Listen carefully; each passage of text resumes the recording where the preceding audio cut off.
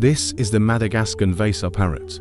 At first glance, she might look more like a vulture than a parrot, but that's because she's a female who's worn out after mating season. She's mated with multiple males and is now raising chicks that likely have different fathers. With no time for self-care and her hormones going wild, the feathers on her head have fallen out and her skin has turned a dirty orange color. She perches on a nearby tree and starts calling out to her former mates. Despite her disheveled appearance, she's still attractive to them. Each male believes she's his partner, so one by one, they show up in response to her call. They bring her food, which she gratefully accepts.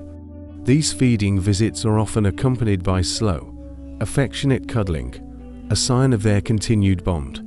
Each male probably assumes he's the father of her chicks. This setup allows the female to conserve energy by relying on her suitors for food.